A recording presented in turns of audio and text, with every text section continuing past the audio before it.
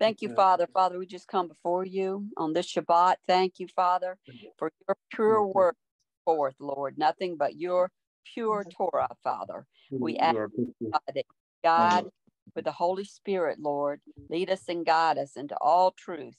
And we just give you all the glory and all the praises. Thank you for your Son, and for the blood covering. And we just ask, Lord God, for you to be glorified, that you would draw all men to you, and that many would stumble across this teaching, Lord, and their eyes would be open in Yeshua's mighty name. Amen. Amen. Amen. Thank you so much. Thank you very much. Okay. Well, you know, we finished the book of Shemot, which is, of course, Exodus last week. And, you know, when you finish any one of the books in the Hebrew scriptures, it says, Katsak, Katsak, Benik, Katsek. Be strong, be strengthened in the word. And the word strengthens us. The word, the Spirit who wrote the word strengthens us in our faith. And it's of imperative. It's totally imperative in these last days, because gross deception, gross darkness is surely covering the earth, according to Isaiah 60. And the gross darkness can only make headway when the truth and the bright lights are not seen. When the truth of Messiah and his eternal word is not seen or heard, and the gospel of the Messiah is not preached in its fullness, then we are going to have a lot of darkness and tremendous deception. And you know, hell would not have to enlarge itself at all if there wasn't deception. The father of lies is the father of deception. And so starting this new book, Leviticus, is Vayikra, and it means, and he called. The last Torah portion of the book of Exodus ended with the Messiah, the God of Israel, dwelling in his tabernacle, and he descended down into it. And now he is giving Moshe Rabbeinu, instruction of how the children of Israel are to draw near to him through sanctified offerings. They're called korban. Korban means to draw near. Korbanot is the plural of that, with offerings. What's really interesting, you know, in an eternal Torah scroll, there is regular size letters. Some are large and some are small.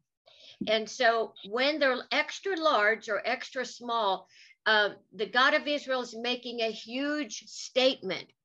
And in this particular portion, when the Lord calls to Moses, Moses was written about by God as the most humble man on the face of the earth. Can you imagine the Almighty calling you the most humble man? Well, God did call him that.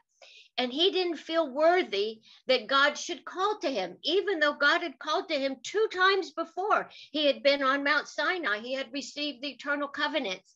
He was the man of God. He was the one that saw God and heard him speak face to face. But he wanted the scroll to actually say, and God met with me, instead of God calling to me. So when you look at an eternal Torah scroll, it will actually have an extra small aleph. Aleph is the first letter of the eternal Hebrew language. And it also is the master letter of all 22. It speaks of who God is, but Moses was so humble, he did not want to, even in any way, shape, or form, really be paralleled in any way with the Almighty. So he put a very small aleph. Isn't that interesting? That our teacher Moses did that. And so, you know, you think about when the Almighty in the scripture, when he calls to people, you will see, of course, in the scripture, when he said, Moses, Moses, right? And then he said, Samuel, Samuel, you know, and of course, we know the story of Samuel, and David, David, and then, of course, Rabbi Paul, Rav Shaul, who we call the Apostle Paul. from the heavens in the eternal Hebrew tongue. Remember, Rabbi Paul was a linguist. He knew Latin, he knew Greek, he knew Hebrew, he knew many languages, but he had to speak in the eternal Hebrew because that gives a perfect definitive understanding and meaning definition of who God is in his word. So he spoke in the Hebrew tongue. He says, why are you persecuting me? When Shaul was killing all of the first century Christians. And so the question is, does the Almighty ever call your name? And do you really want him to call your name? Do you really want to hear what he has to say? Are you open to his rebuke? That is a big question in the end times, because in many ways, we might want to skirt around certain things. We're just hoping that God really doesn't pay attention to all of our thoughts and words and deeds, and he's kind of overlooked this, overlooked that. But he has to rebuke us. He has to chastise us. He has to set us on the straight course, because we're the sons and daughters of the Father, and we're the bride of Yeshua. So we want to hear his voice. We want to be in that category. And so Yeshua, in all of these offerings we're going to talk about in this initial Torah portion of Leviticus, it really does speak of the Almighty and the perfection of the Almighty, but it has great application to Yeshua and his bride, who we are. And Yeshua wants us to draw near to him and his Father. And he understands it's one thing to be ransomed by the blood of the Lamb. It's one thing to have our name in the Lamb's book of life. It's another thing to walk in cleanliness, to walk in holiness, to walk in communion. That's a whole nother thing, because God cannot he cannot countenance sin. He makes that very clear throughout his scripture. So atonement and holiness, truthfully, are two separate issues. The blood of the Messiah cleanses us and forgives us, but our lifestyle in God, in the Almighty, in the Word, would have to necessitate obedience, which would lend us to walk in communion. And communion would be to Shema, to listen and obey. Shema means to hear and to simultaneously obey.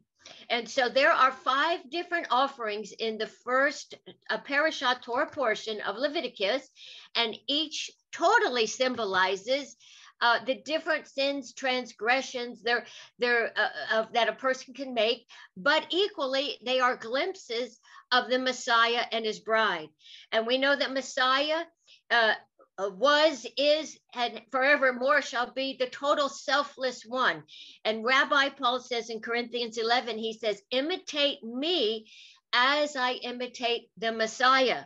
So to imitate the Messiah, like Rabbi Paul, would be obviously to want to hear his voice, and like Rabbi Paul, to imitate him. So the different sacrifices, which there are 5, are for our restoration back to him. And so to really walk with him. And so let's say that you are from a family of alcoholics and drunkards and things of this nature. Well, you might not, and you personally have that issue, you might not want to drink. Or say you're from a family of sexual perversion, well, you would need to be very careful about your eye contact and your body, and not going to certain movies. Or say you're from a family that never sanctified the name of the Almighty and would say curse words and blasphemous things. Well, obviously you would watch your speech, and you would watch your hearing of songs and movies, things like this. The word itself, the Torah, whenever I say the word Torah, I am always speaking of all the word. I'm not talking about just succinctly the first 5 books, because again, people always will say Torah is law, law, law. I'm not under the law. That's not what it's referring to. Torah is pure holiness, pure righteousness, and perfect instruction. And so naturally, the do's and the don'ts of the word, that there's going to be don'ts, because we were born into sin. We have proclivity to sin. We are always having an inclination to do wrong. And so the Torah word, any part of it, will always bring us back into a right relationship with God. And so the deep, deep levels of the eternal Torah word, we call them the Sud level. And we are not talking about Kabbalah. We're not talking about mysticism. We're not talking about crystal balls. We're not referring to strange, aberrant numerology, things of this nature. Remember, everything that the Almighty created, Hasatan, Satan, the adversary, always has an imitation. He always has something that looks close to it, but he can't create anything, so he has to mimic. So this is your mission, if you choose to accept it, is to figure out what is pure truth, what is pure truth, and what is half truth and half a lie. Because according to the book of Peter, that if something is half a lie, it's no truth at all. So we must be very, very, very careful to all the voices that we listen to that hopefully, seemingly stand behind the bema and represent the Almighty. That it's not a sound bite, that it's not a 5-minute sermonette on this or that. It has to be the whole of Scripture. I went over this last week. No, this is 1 Peter 1:20. It might be 2 Peter 1:20, that no scripture is of any private interpretation. It can't have an idiotic, separate application by itself. It has to be married to the whole of Scripture. Very, very important that you understand that. All sacrifices were means of atonement to draw near. They were all vicarious substitutes that the offerer brought. Now, a vicarious substitute would be something that someone else is taking your place. And so when they would come to the temple before it was destroyed and offer to the high priest, they would bring the offering, not lame. I'm sure most of you have read the book of Malachi, where God says, I'm a great king. How dare you bring me a blemished, a lame, a handicapped, in some way scabbed animal?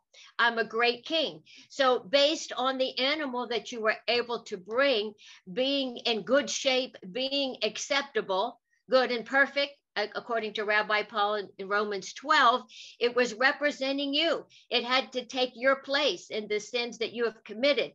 And so, when you lay, the offerer would lay his hand on the head of the animal as that vicarious substitute. That would necessitate that animal was now becoming the ransom. In Hebrew, the word is pada. It is your ransom. In the renewed covenant, it says, come boldly before the throne room of grace, that you might find mercy in your time of need. That doesn't mean you run into the place where the Ark of the Covenant is. It actually means that you stand outside most respectfully by the blood of the Lamb, because your name is in the Lamb's book of life, and you get entrance that way. Just like the book of Esther, the king had to extend the scepter to her before she could enter. Well, how true is that?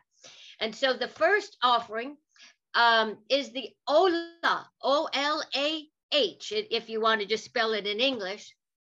And it's a voluntary offering, voluntary. And it represents the person desiring for purification of their flesh, of all uncleanness, of all their thoughts, their words, their deeds. It's a total abandonment to be clean again. Interesting.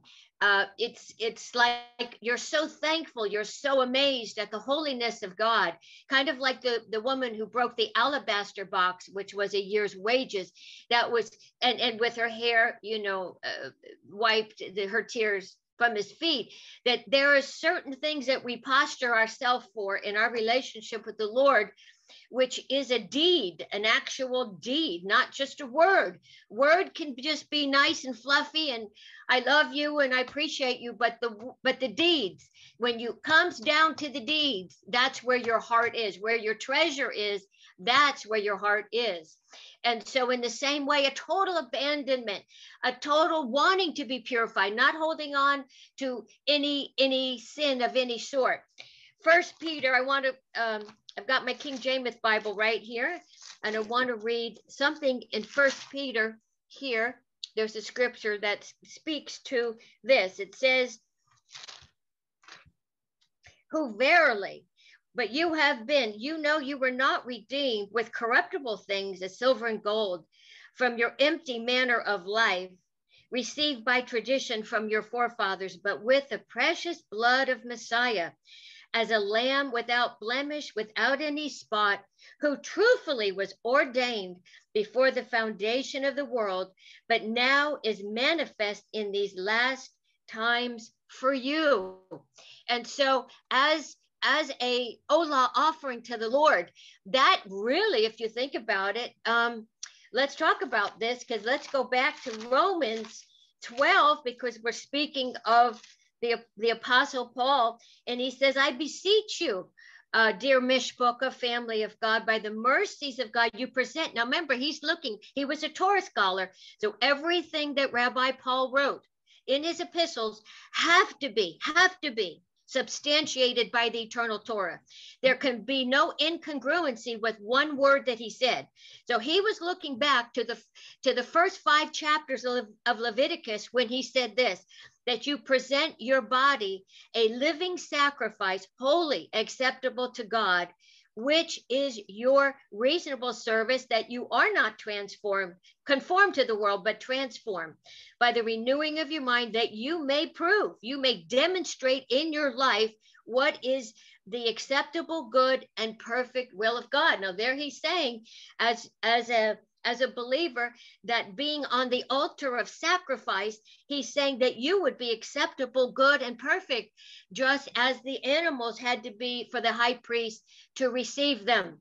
And so do not be deceived that because you are ransomed, that God will ever wink at your sin, or that everybody is in one big, pool in heaven all together. No, that can't be right, because God, it says that he numbers every hair on our head.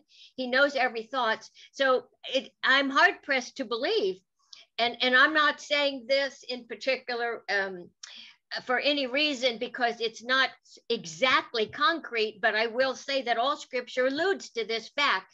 Yeshua says, behold, I come quickly, and I will reward every man and woman according to their works that they shall be, not the warm, fuzzy words, but according to the works that they do.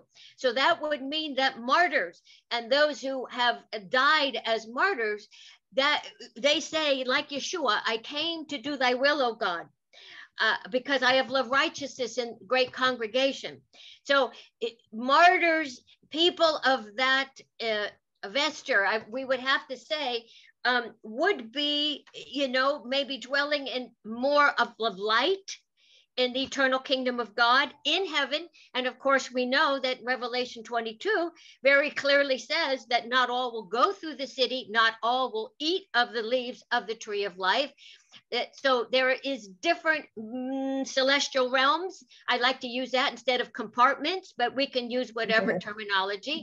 It just is saying, everybody please mute themselves while I'm talking. Make sure you mute yourself. That in reality, our life and our decisions without question will place us in his eternal kingdom. Whether you believe in the rapture, whether you believe he's just second coming back, whether you believe we go up to heaven for 7 years, whether you believe that we just enter into the kingdom after the tribulation, however you slice the pie, all of it is the kingdom of heaven. All of it is the kingdom of God, whether we're up there, whether we're down here. We also know after the millennium that there is no more temple, and the light of God and the Lamb is the light thereof, the Shekinah of God. But whatever your strong persuasion is that you, based on you saying, I came to do thy will, teach me to do thy will, I delight to do thy will, those statements that are genuine will definitely place you in certain celestial realms. That is just the plain scripture. And so Rabbi Paul would have been thinking of the Olah offering when he wrote Romans 12. about being this on the altar. He is saying, presenting a living sacrifice. Well, guess what? The animals were living sacrifices, the vicarious atonement for you. So it's all the same understanding. And remember, Rabbi Paul, after the Lord called his name twice, he had to go 3 years into Saudi Arabia. He had to divest himself of all that was not pure Torah so that he could be an emissary of absolute truth. Remember, in Yeshua, now think about this, all the words of read in the Gospels of our Yeshua, our perfect eternal Son, when he spoke the high priestly prayer, and they said, what is truth? Thy Torah is truth. He was saying that as the ultimate high priest. He was going to be resurrected. He was going to give his life, his death, his burial, his resurrection, his kingship, his priesthood as Melchizedek. He is saying, as the soon to be eternal high priest, whoever lives to make intercession for us, thy Torah is truth. And so the Olah, the complete abandonment, was the only sacrifice that was completely consumed on the fire of the five, the voluntary, because that's somebody that represents wanting to be in full communion with God. And so you think about when you go to a funeral, you see a dead man in a casket, right? Well, a dead man says nothing. He has no will of his own.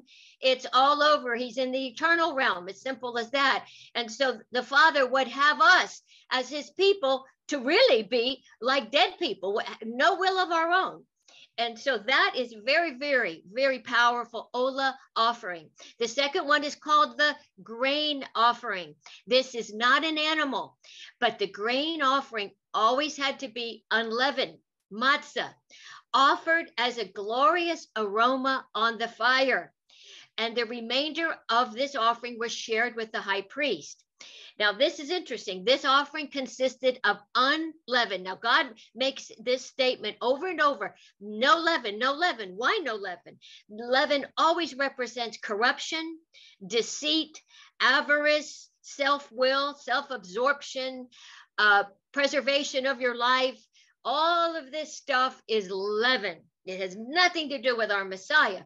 And so the unleavened matzah, and the olive oil, you had to have pure olive oil, just like the olive tree representing Israel. You cannot have anything that's not pure olive oil because it doesn't represent Messiah and his kingdom.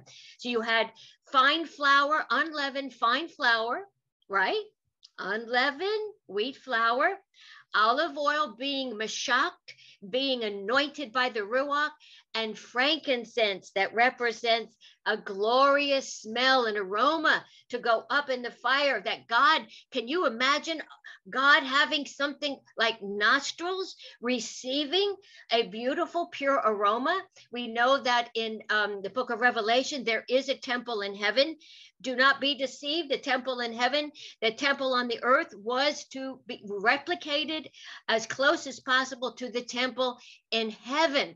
And so the unleavened, the grain offering of the unleavened, that's you. And ultimately, of course, Yeshua, mashakt, anointed by the Holy Ghost, that's us. And the frankincense is a heavy, wonderful smell that just has a beautiful odor of glory. And just like our prayers are that incense. And so we are the fine, unleavened Father, as Yeshua was and is to the Father, so the bride is to be. So let's talk about this unleavened wheat. Let's go to the Gospel of Matthew 13. Let's talk about this for just a second. It says here that, let's see, it says that the Messiah put forth this saying, and this is the parable. And a parable, of course, excuse me, I need a drink of water, excuse me. A parable is a story that is telling a very profound truth. So our Messiah tells this parable. He says the kingdom of heaven is like unto, like unto a man. And it says that when he sowed good seed in the field, while the men slept, the enemy came, sowed tares among the wheat. There's your unleavened flour, that's you and me. And then he went his way. And then it says, but when the grass was sprung up and brought forth fruit, then it appeared the tares were with it also. So the servants of the household came and said, Sir, did you not just sow good seed in the field? So where did these tares come from? And then, of course, the householder says, which is Messiah, he says, an enemy's done this. The servant said to him, well, thou then we go and gather and just pull them all up? But the master says, no, because while you go gather the tares, you're going to root up the wheat with them. Let them both grow together until the harvest. Wow. And in the time of harvest, I will then say to the reapers, gather you first the tares, not the wheat. Bind them in bundles to burn them, but gather the wheat into my barn. Of course, his barn represents his kingdom. And so he is saying clearly right here in this parable, he's saying that the tares and the wheat, that we will be walking amongst wicked people who have no thought for God, for sanctifying his name, for obeying him, for communing with him, for anything of the nature. We are going to grow up together with these tares.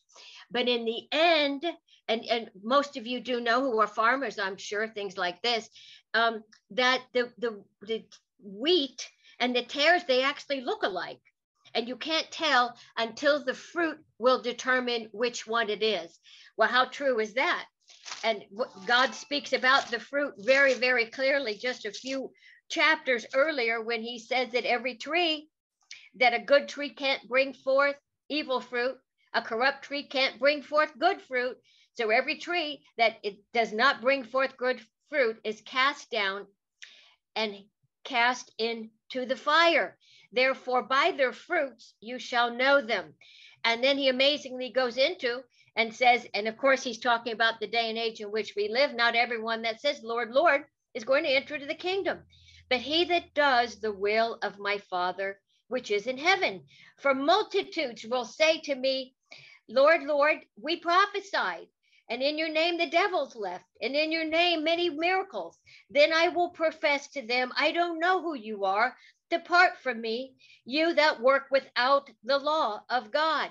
So that means a lawless person who does all kinds of fancy acrobats in a church service or in a stadium or wherever they are, if they do not love the law of God and they work iniquity, anomia, Torahlessness, it's all the same thing. It says it's not done by the pure Ruach HaKodesh. And then we see in the final apocalyptic book of Revelation in chapter 14, we see the finale of the wheat harvest here, because it clearly says here, and I looked, this is Revelation 14, behold, a white cloud, Lavan Anan is how we say that. Upon the cloud one sat as the Son of Man, having on his head a golden crown and in his hand a sharp sickle.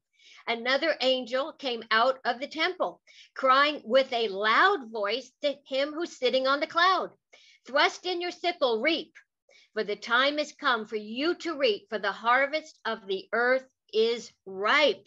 That's us. That's the last days.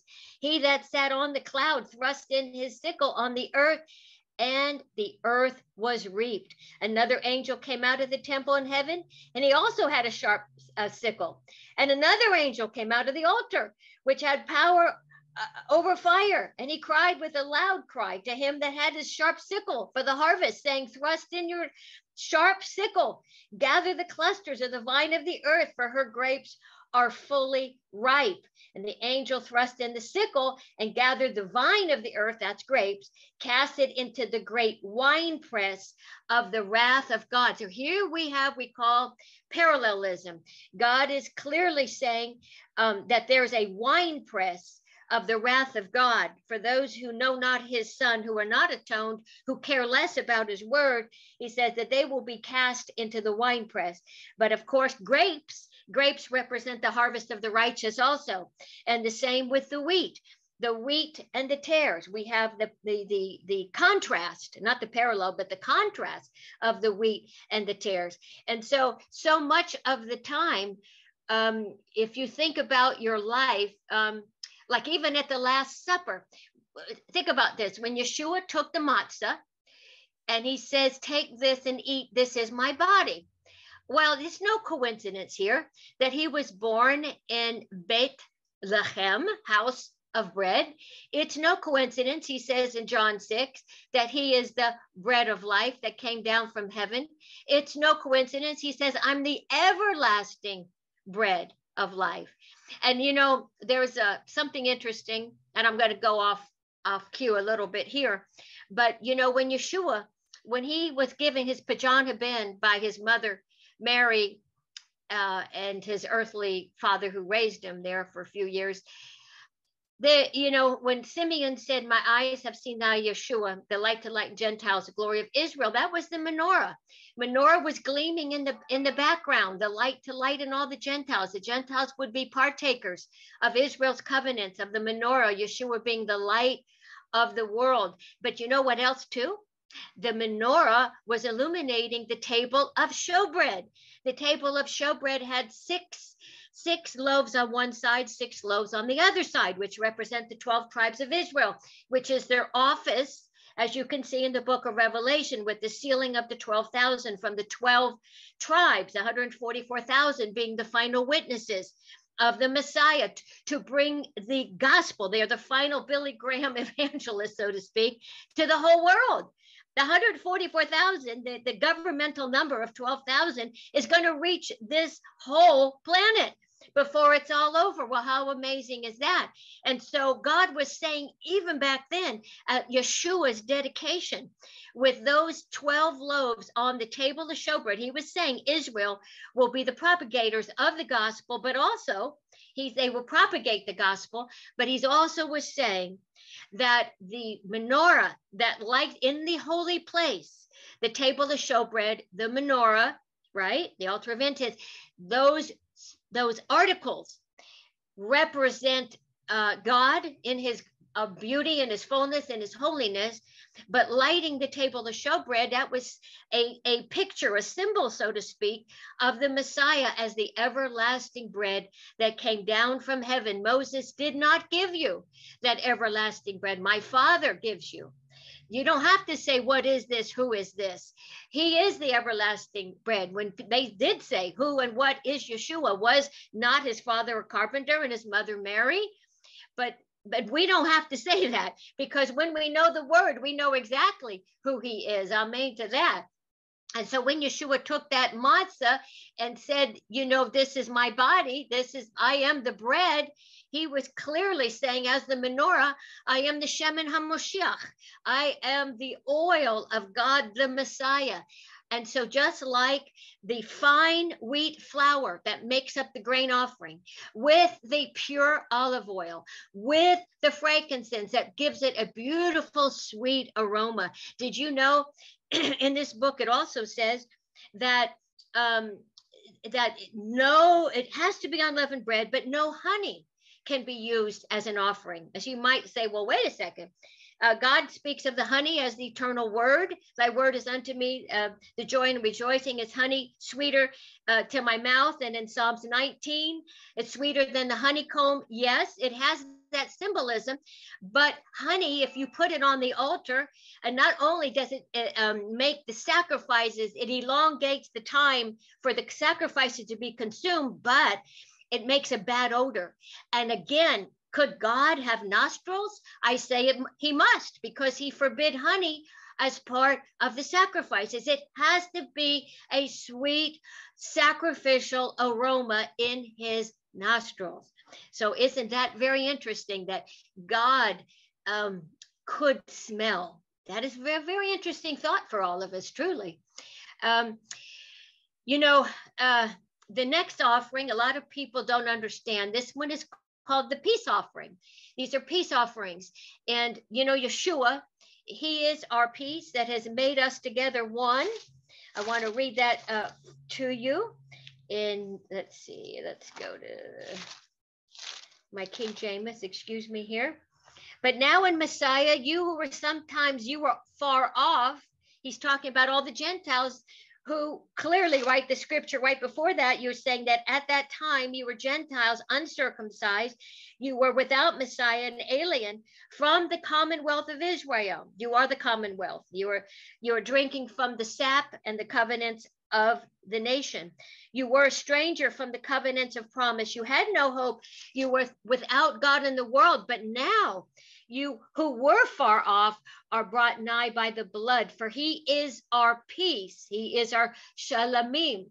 Shalamim. He is our shalamim, our peace offering, who has made both one and has broken down the middle wall of partition between us, having nullified in his flesh the enemy, and he has made one new man, so making peace between us, that he might reconcile both, that's Jew and Gentile, unto God in one body by the execution stake, having slain the enemy thereby. The enemy is our sin, of course. And so as Yeshua being the Shalamim, the peace offering, he's also called the Prince of Peace in Isaiah 9:6. And this child who shall be born is Wonderful Counselor, Mighty God, the Prince of Peace, the Everlasting Father. There he is. And then when you read in Revelation chapter 1, verse 5, it clearly says, and from Messiah, who is the faithful witness, that means he was the prophet who spoke the exact word of God. He is the first begotten of the dead. He's referring to himself as the first fruits that rise from the dead. And it says that he's the prince of the kings of all the earth. How there is his name again. That name in Hebrew is the word Sar. And so a lot of people understand Pesach to be kind of a sin offering, but it's really a peace offering, because the peace offering itself was shared. It was shared first with God. God had the choicest piece, of course, on the altar. And then the high priest had the next choicest piece. And then, of course, it was shared with men. And this offering represents covenantal relationship with men and with God. And then the fourth offering is called the Asham. That's a transgressions against God. That's things that we do are totally humiliating and shameful against God. So possibly intentional sins, not unintentional and intentional. We need to make things right with God, and we need to make things right with our brothers. Matthew 5:23. Let me take you here.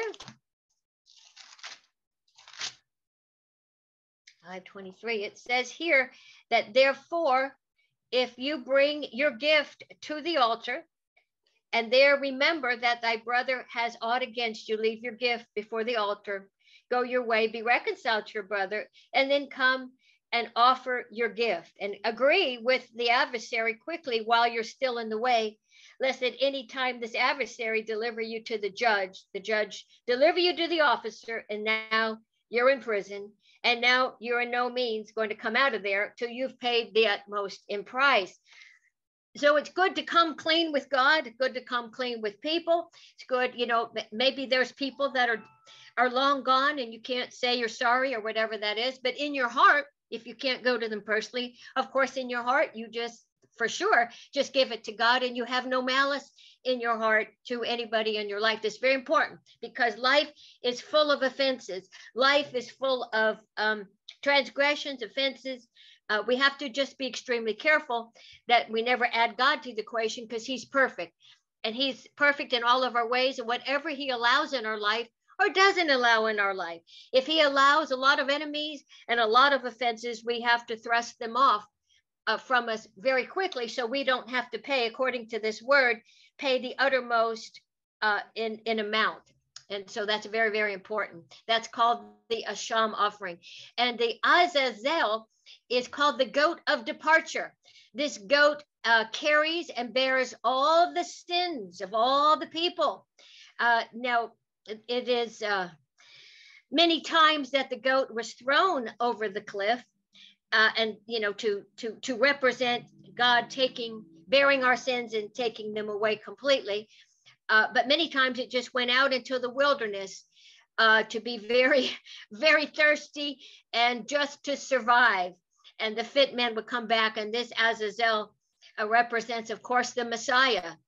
The Messiah has many, many, many different names for all of the titles and all of the functions of the Messiah. But it's even his name of Messiah is actually in the English, Az-El. That's very, very interesting. That represents him in his feminine quality and his masculine quality as El. El always is a word that represents God. If you put Elohim, then you have the masculine of the Hebrew. If you have Ot, O-T-E, then that is representing female. Just like I started at the beginning, Carbonot, the offerings, the sacrifices are feminine. They're Ot, they're not Im, they're Carbonot, to come near. Israel, Zion, that also has a femininity to it also. And so the last offering is called the Kata'ah. That is the sin offering. And that is where it's for sins and ignorance. It's also, if you have violated an oath before the Lord, you need to be covered for that. The purpose of the sin offering, it's for all of Israel, for all the kings, for all the sins of the high priest, for everyone who has sinned. The purpose of the Kata'ah offering was after you have made teshuvah. Now, listen carefully. Teshuvah means to return. Now, you don't return to your own ways, you return to the truth. After you have made repentance, teshuvah means you were repenting of your evil. But in your repentance and your confession, you're not just going to go back to your old ways. The meaning of teshuvah is to return to the truth of God, to return to righteousness, which would be to return to the word, the Torah word. And so after you have repented, then you prepare to receive forgiveness on the part of God, who will renewal of your covenant. It doesn't mean that you've lost your covenant as much as it means that it's communion back with God, because sin will always separate you from God. Now, this offering was always offered in private. It was personal sacrifices between you and the high priest on the appointed feast and different times. But on the Day of Atonement, it was a public display for all of Israel. And of course, we know that the high priest went into the Kodesh HaKadashim, the most holy place, to bear the sins for the high priest and for all the citizens of Israel. Hebrews 10:5-7. I want to read you to substantiate what I'm speaking of here.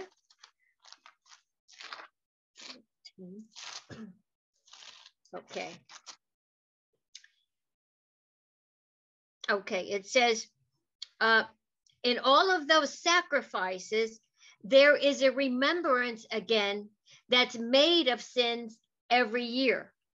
Meaning that annually, every person who was a part of the covenant, whether they were born DNA Hebrew Jewish people, or they were righteous Gentiles, God-fearers, and knew and loved the one true living God, they also would make sacrifices. It says, but those sacrifices you have to return every year because there's a remembrance of those sins. Then it says, for it is not possible that the blood of goats and of bulls should ever take away sins.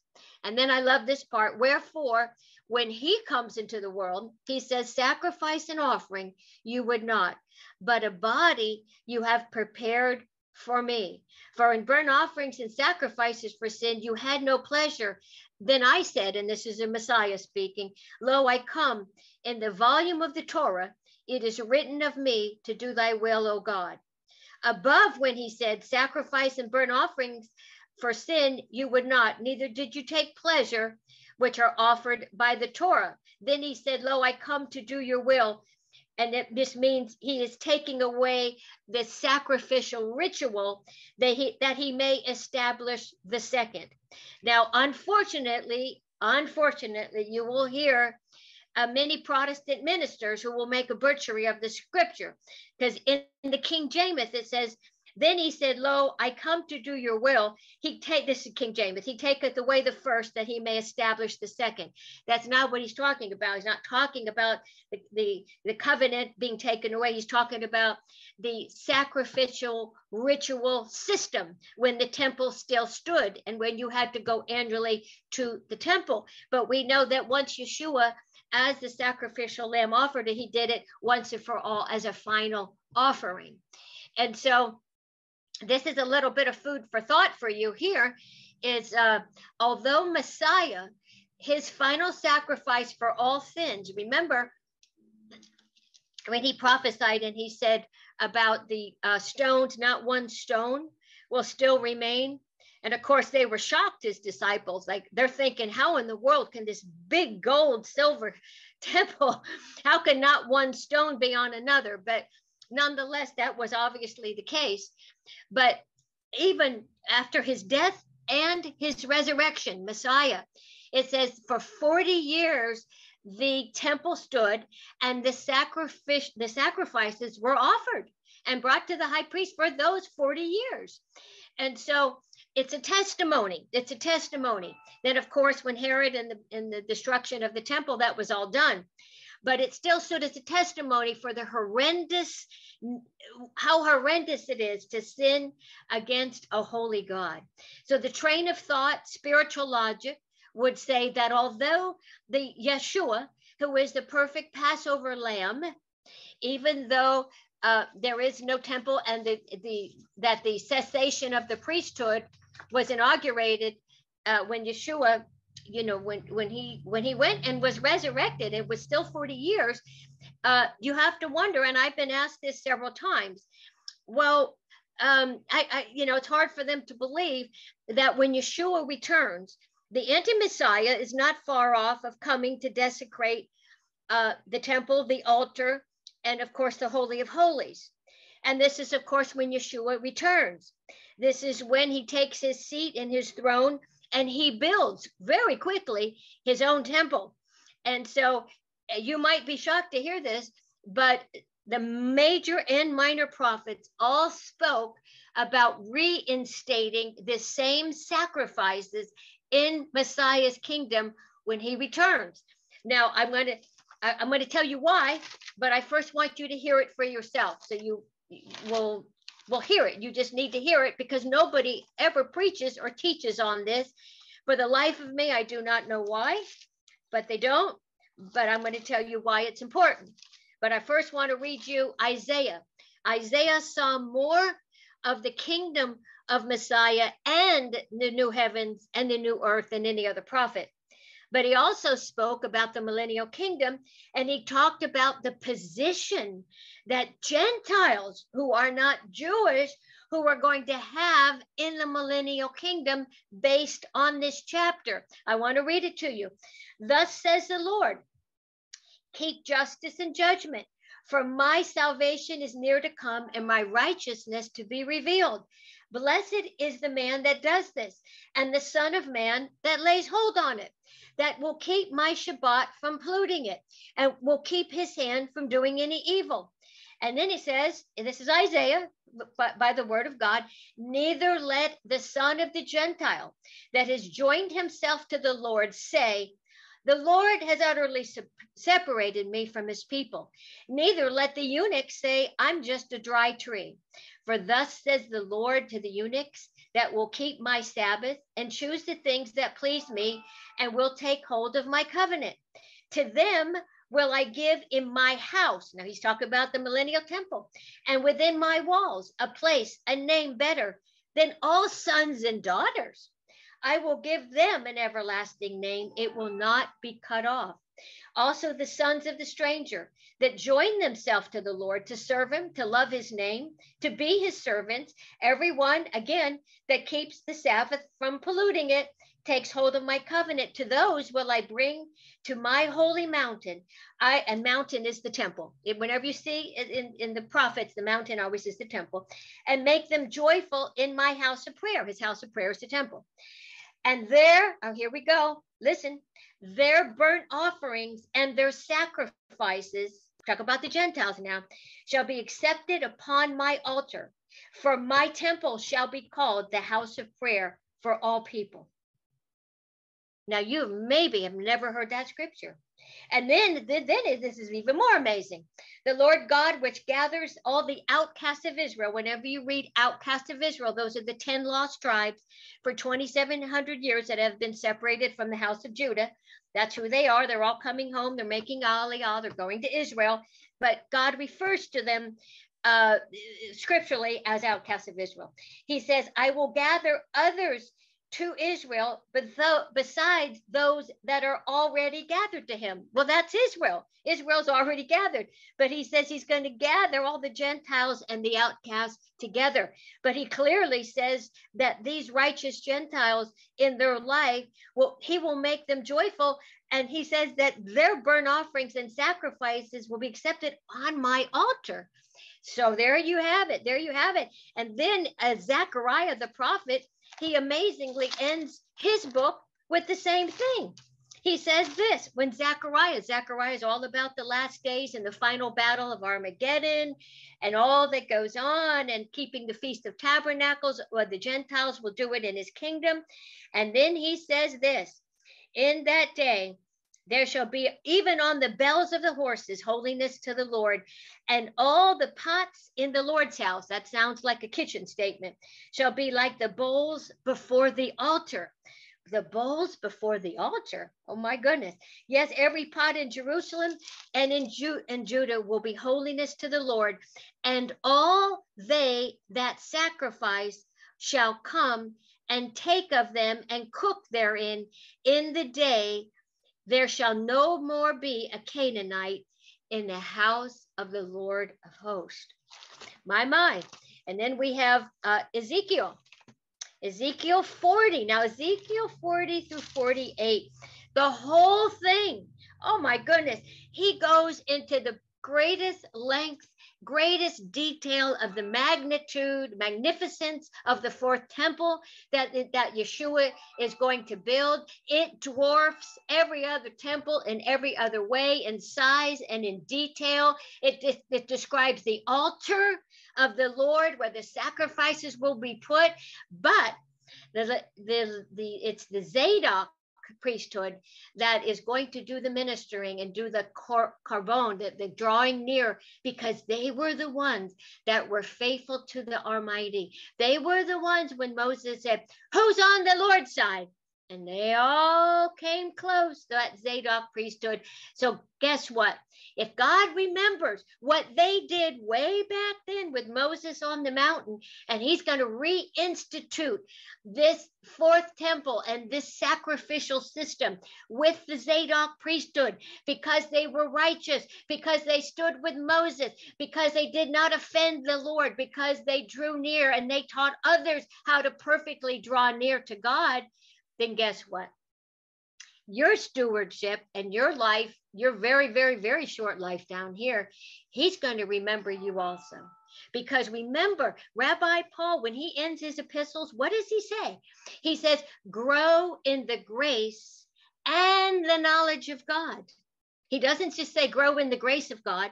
He always says grow in the grace and the knowledge of God. What is the knowledge of God? It's you can't understand Yeshua's words without 3/4 of the Bible on the left. You can't understand Rabbi Paul talking about putting your body on an altar unless you read Leviticus.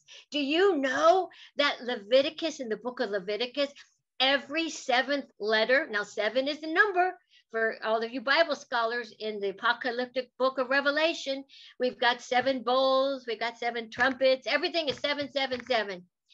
Well, 7 is a big number. And, you know, in the kingdom, who and what you did and where you are here and now, without question, will put you in the celestial realm. Do you know that I just saw a picture early this morning of somebody, some artist drew a picture of a big, big globe. It represented either the earth or the world or the cosmos. I don't know, but it had 4 tzitzit on it, and it had all these hands grappling to touch the tzitzit, because the prophet Zechariah said what? He says, in that day, that's a Messianic kingdom millennial statement. Whenever you see bayom, bayom, in that day, it says the 10 from all the nations will grab the tzitzit of him that is a Yehudi and say, we will go with you if we know God is with you. You will teach us about God, because in the end, the Jewish people in the nation of Israel will be the chief among the nations. And it says right there in the scripture 3 times in the book of Numbers, in the book of Habakkuk, and I forget what the third reference is, but it says, for as surely as I live, all the earth will be filled with the glory of the knowledge of God, because the knowledge of God is glory. And so the 7s that are spoken of in both covenants, both covenants, one scroll, God is always saying the same thing, expanding the thought. Just like animal sacrifices were never to remove sin, only that's a reminder of your sin. That's why you have to come back every year. And so in the millennium, the animal sacrifice will also not take away sin, because the lamb is the final atonement. But we will also see when people bring these sacrifices of the unleavened bread, when they put the high priestly anointing oil on the flour and all of, and the frankincense, we will see how all of it foreshadowed Messiah's character, his nature, his attributes. It will serve as a physical demonstration that sin brings death, and it will give great glory to God, to the ultimate sacrifice of Yeshua being the lamb. And so we are to grow in the grace, but know of an assurity that even though Yeshua is the perfect eternal sacrificial lamb, the fact that God clearly says all throughout these prophets, he says it in Jeremiah, Zechariah, Isaiah, that he's going to institute that again, and he is going to accept from the Gentiles, they're going to get better names than sons and daughters, because of their great obedience and because they feared God and did what the word told them to do. And so the knowledge of God is glorious, and we have faith in God, and it pleases God. Without faith, it is impossible to please God. But know that your faith, you have faith to produce obedience. You have the mashach, you have the anointing of the Spirit of God to obey God.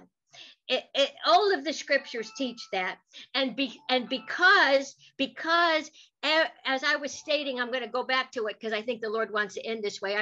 I didn't say it a few minutes ago, but now he's going to say it through me.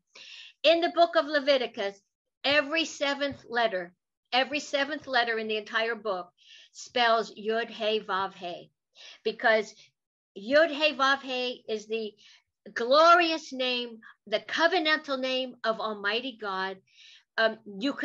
Many say Yahweh, many could say Yahuwah, many say Yahoshua. You could say Yehovah, which is what I say, Yehovah, because Yahoshua is the name that he comes in his father's name. Yahoshua comes in the name of Yehovah. It has the same sound phonetically to it. And so every 7 letters is the holy name of God, because this is the book of holiness. Kadusha. Kadusha is the word for holiness. So yes, you might be ransomed by the blood of the Lamb. Yes, your name might be in the Lamb's book of life. But if you want to walk a life of Kedusha, then there's things that you do. There's obedience that you have, whether you're Jewish or Gentile, it doesn't matter. But not only does it please the Lord, but in his kingdom, you have great placement. You have great placement with him. So Father, in the name of Yeshua, I thank and I praise you that your secret codes of every 7 letters is your most holy name, Father. That children in Jewish homes, Father, are called and to memorize the book of Leviticus. From 5 years old, they're to memorize it, Lord, because it speaks of who you are. And the Torah leads a person to your eternal Son. If a person studies the Torah, they can't miss every jot and tittle, Father. is who you are, and the giving of your Son, and the glorious unleavened sacrifices of the fine flour, Lord, and whom Yeshua is. But Lord, as his bride, Yeshua wants his bride to be unleavened as him, to be mashaked with the holy oil, and to offer up a savor of a glorious odor unto you, Lord. So, Father, in all of these offerings, Lord, we could speak of them till the kingdom comes. But Lord, when your kingdom comes, you are going to sit on David's throne, and the Zadok priesthood is going to minister, because they were worthy servants, Lord, to minister at your altar for the Gentiles, who will receive a name better than the sons and daughters in your millennial kingdom. That's what your word says. I thank you for speaking through your minor and your major prophets, Lord, these amazing truths, Lord, that are so glossed over, Father, but they're so important to you. Thank you for revealing to Ezekiel, of all the prophets, Lord, the magnitude and magnificence of what you're going to build when you sit on David's throne, Lord. We look forward to your kingdom coming when you sit with that scepter, and the Torah goes forth out of Zion, and the word of the Lord from Jerusalem, from henceforth and even forevermore. Thank you, Father, in Yeshua's name. Amen.